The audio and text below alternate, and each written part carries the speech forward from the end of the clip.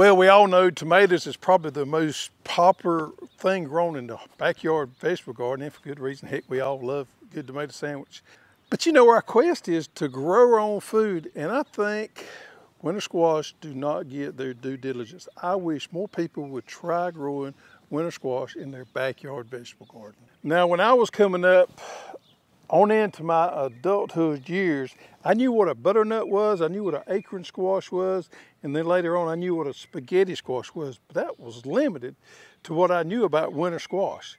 And I had this crazy preconception that, you know what, that was for rich people to eat, or maybe that was for northerners, and maybe that was true in the southern United States. We just did not partake of it a lot.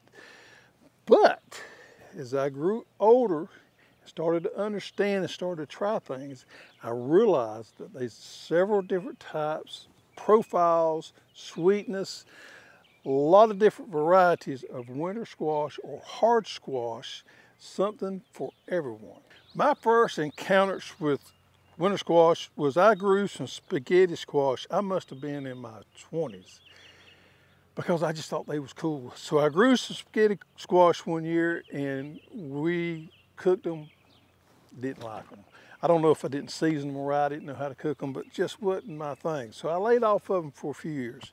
About 10 years ago, got interested in them again because they're very pretty. I just love the idea of having something like my potatoes that I put in the barn that I can go up there and get when I want to eat it. A food that stores, a vegetable that stores well without electricity. I love having that satisfaction to have it up there when I want it. So looking at the different varieties, looking at the different shapes and sizes of them, got me interested in growing winter squash again. And you know what? If you go to the grocery store and you buy those canned pumpkins, more than likely that is a winter squash.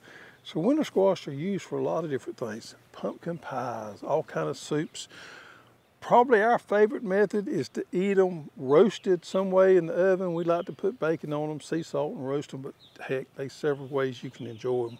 I don't know how many varieties of winter squash there are out there, but there's a lot of them. I'm gonna show you what I'm growing this year, and I'm like everybody else. I get dialed in on a few favorites, and that's what I continue to grow. The one I'm growing this year is Delicata, and this is a spring crop because I do better growing my winter squash in the spring. I don't do as well in the fall for a fall crop because I have intense bug pressure, squash bugs. We have a lot of downy mildew, powdery mildew. I try it every now and then, and I'll get a decent harvest, but to get those bumper harvests, we have to grow them in the spring. All right, so this is one of my all-time favorites. This is Delicata. I would have to say Delicata is probably my favorite, and it is of the Pepo species. Now, what you will notice with these winter squash is they're different ones categorized in different species. Pepo is the same one that your summer squash is in, your zucchinis, your yellow squash. Well, this Delicata is a Pepo species also. Normally speaking, these winter squashes that are in the Pepo are sweeter and they don't store as long. We get about 30 days storage out of these Delicatas at most. So we need to eat them fairly quick after we grow them. One good thing about them is you don't have to cure them like you do some of the rest of them. So that is a good one. I love the sweet flavor of them. And this Delicata has good size. So one of them split in half is more than enough for me and Mama Hoss. Now I grow another one a lot of times called Sweet Dumplings. It's a smaller squash. Probably takes about two or three of those for two people. It's sweet as well. But the Delicata is great size for me, and that's what I decided to grow this spring. Now the other one that I'm growing is Red Curry, and that's K-U-R-I. It's probably been about 7-8 years since I've grown this one right here. It's a Hubbard type squash. It's in the Maxima species. So I can plant this Red Curry next to my Delicata. I don't have to worry about them cross-pollinating because they're in a different species there. Now this one right here is not going to be quite as sweet as the Delicata there. It's going to make a bigger squash and has that bright red flesh to it. It stores better than that one. I'm probably going to get up to 6 months storage out of these Red Curries here. So we're going to have some winter squash that's going to last a little bit longer, and we'll eat those delicatas first, and we'll have these red curries that's going to last us on into for a few months. Now some of the growth habit of these plants are a little bit different. This red curry of the Maxima species does more vining, so you need more room to grow these right here. They'll vine out. I planted these on 36-inch rows, and they just about lap over and cover, you can see there, and they're vining out and getting over there into my other plants. So, you know, 36, you could even spread your spacing out a little bit more than that because they need plenty of room to grow.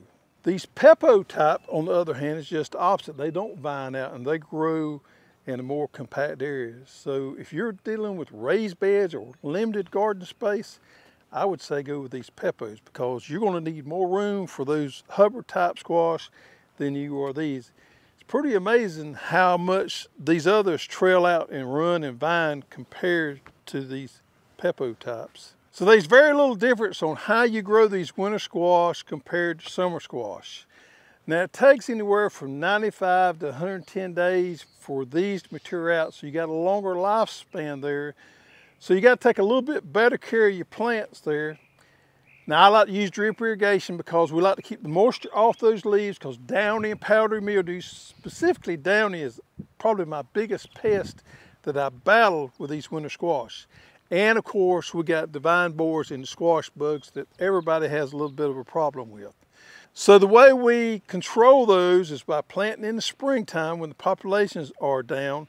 We like to use good cover crops ahead of them so that we can break that cycle down. We keep our garden nice and clean so we don't give those bugs a habitat to grow in. And by using some pesticides, some organic pesticides specifically, we can keep our populations down to a controllable level. We got a days to maturity of about 95 days to 110 days. So when do you harvest? You can see these squash here are getting pretty good size now, but unlike summer squash, we want to wait till these squash mature. And normally speaking, we'll start seeing our vine go down, yellow up, and get a little ratty looking before these squash are ready to harvest.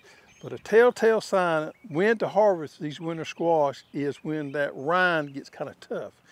The old rule is called the thumbnail rule. You take your thumbnail and push it into that outer rind there. If you do not scratch it or indent it, then it's probably ready for harvest there.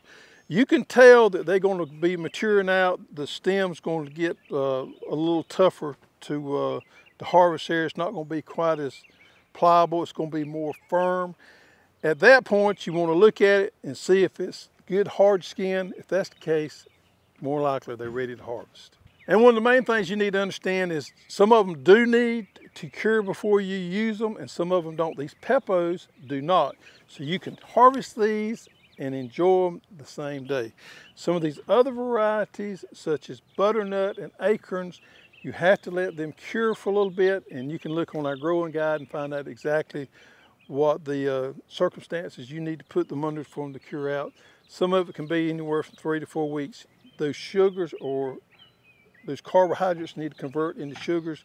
They need to cure out, then you can enjoy them. You don't want to, you know, harvest those type and try to cook them the same day. Looking back at it with that spaghetti squash that I grew, that may have been part of my problem. I didn't know anything about curing them. So you definitely want to keep that in mind as to what type you grow and when you can get ready to harvest it and when you plan on eating them. Well, whether you've tried them before and you didn't like them or you just never thought they was for you, I would want to encourage you to try growing you some type of winter squash. Do a little research on the different types of them, see which one you think would suit you best and give them a try. I'll guarantee you'll probably love them. You know, it's weird how our thoughts and our taste buds change over a period of years. It's one of those things that we really look forward to now. We enjoy them. It's great to have that food source in our barn whenever we want them. So I'd encourage you to give them a try.